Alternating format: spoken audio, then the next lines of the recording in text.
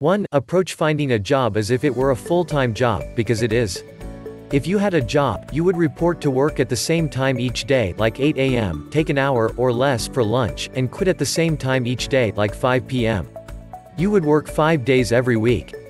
And you would work hard to accomplish as much as you could because your career depended upon it. When you are searching for a job, you should follow the same type of schedule because your future depends upon it. Treating your job search like a part-time hobby guarantees that it will take longer. So, begin tomorrow by reporting to work and spending the day on tasks that lead to a job.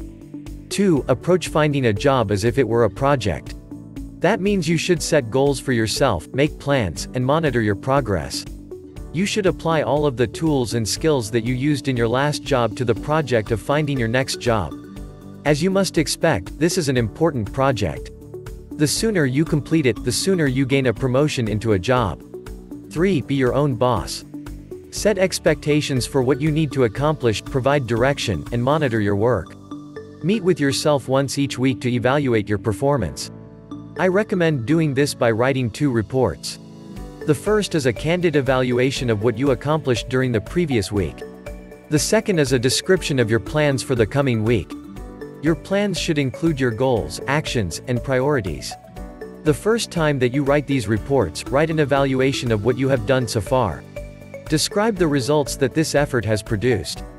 And compare these results with what you wanted to have. Next, map out a realistic plan for the next week based on achievable goals. For example, you could set goals for the number of people you will call, the number of networking meetings you will attend, and the research you will conduct. In the coming weeks, compare the results that you obtained during the previous week with the goals that you set. For example, if you plan to attend 12 networking meetings and you attended only 2, you should A. Explain why this happened and B. Plan actions that will correct such a difference. You should also analyze why you missed your goal because this provides insights on what you need to do differently. For example, your goal, e.g., of attending 12 networking meetings, may have been set too high. Or maybe there are things you can do that will make it easier to achieve your job search goals, such as carpooling with a friend who is also looking for a job. Finding a job is a full-time job. Work through it with a plan and the support of a good boss, yourself. I wish you the best of success.